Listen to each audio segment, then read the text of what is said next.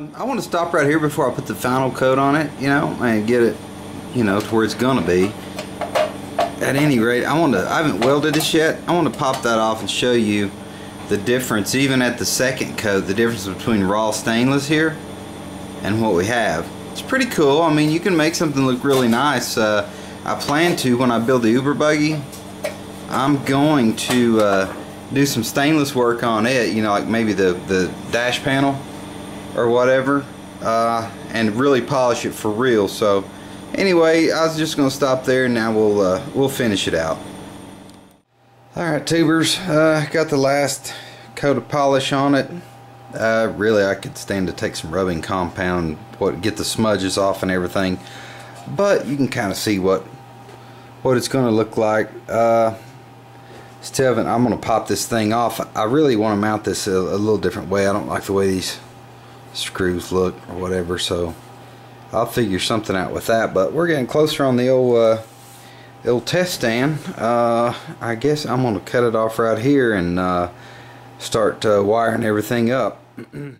Alright, tubers, we're back to the old console here. I went ahead, what I did, I just took all my hot wires that I would need and grouped them together and just put a little zip tie on them there. I don't like wires all jumbled up. It's just a mess if you have to go back and do any work. This goes to my coil.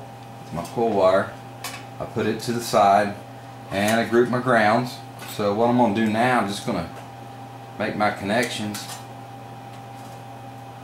I'm just using solderless connectors on these.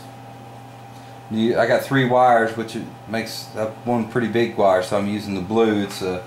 It's your bigger gauge, and we'll strip the wires. Need them kind of long because I'm grouping so many together. When I twist them up, it'll get a little bit shorter somewhat, so I want to make sure I have plenty of length. This is my hot wire for my light in the tack. I definitely want to go ahead and hook the lights up in it.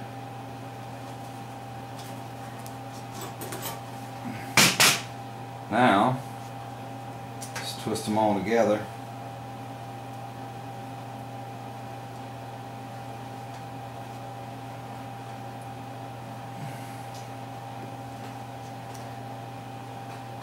Just a little bit more wire there. Cool.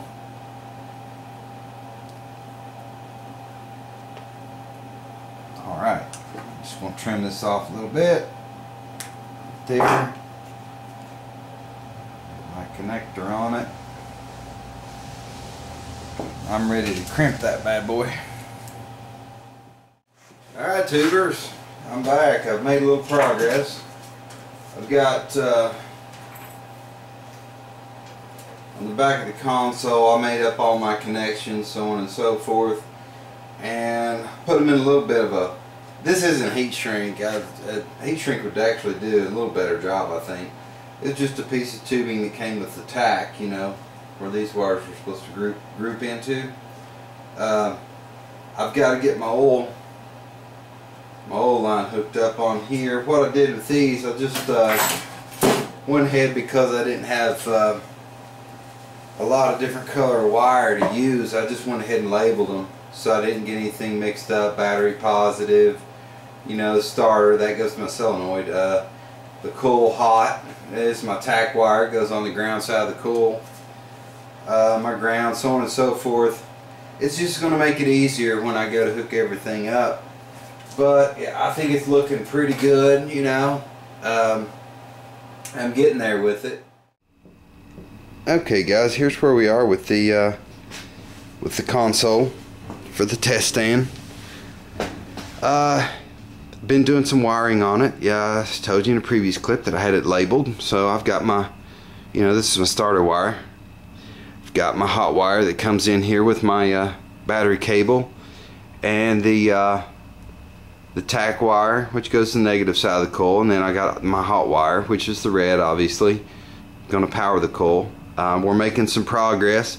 I think it's turning out okay. It wasn't exactly what I'd originally envisioned, but things tend, they morph, when you're going through a project. Anyway, I've just temporarily got it set on there with those screws. I really want to fasten that on a better way. I don't like the way the screws look, but we'll see what happens. Anyway, I'm going to get back to work. I've got a lot to do, and I'll catch you guys in the future segments of this. What I'm doing right now, got to get this stem down in my block. This is for my oil pressure gauge, where I'm using a manual gauge on here. I'm going to get the sending unit out. Ultimately, what I'm going to do with this is I want to plumb with to use, you know, the idiot light, or, you know, factory oil sending unit, and I also want to plumb it for my odometer gauge, which I have in the van right now. So this is kind of buried in here, as you've seen in previous videos. I'm going to use the extension. I'm going to come up, you know, and then I'm going to make a 90, and then I can have, you know, the oil sending unit plus the bulb. I'm going to try to move it back this way, you know, where I can have better access, you know, when I really do plumb it in. But what I got to do right now, I'm going to get some Teflon on these threads and on these threads, and let me take you over to the workbench and show you the rest of the pieces for this. So I've got my coupling here. That's going to accept my oil pressure line, and that's, you know, I'm going to go ahead and get all this put together and get it plumbed, and I'll be back with you. Alright guys, got that all plumbed into the block there. Now what I got to do, I took the hose that they send with the kit, and it's all coiled up, and if you guys ever messed with this, you know how hard it is to manage. So I just took my jack handle on a pair of vice grips, and I hung this thing up last night from my track from my garage door to straighten it out, because when I run it from under here, you know, and up along with these, I didn't want it all, you know, going nuts on me up there. So I just hung it up to straighten it out. Seems to have worked. So I'm gonna go ahead and get the oil pressure line ran, and we'll get it fit up into the back of the gauge here, and get the wire ties and tie it down. So I'll get to that right now.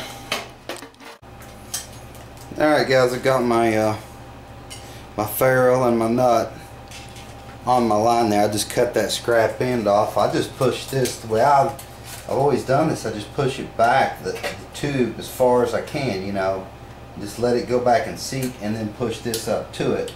That way, you know, you've got plenty of line in there for the ferrule to seal against, and I just snug it up. I never really put a great amount of torque on it. Alright guys, so I got my coil bracket. I forgot to paint it earlier, so I went ahead and cleaned it up and primed it. What I'm going to do, I'm going to go ahead and make these ends up for my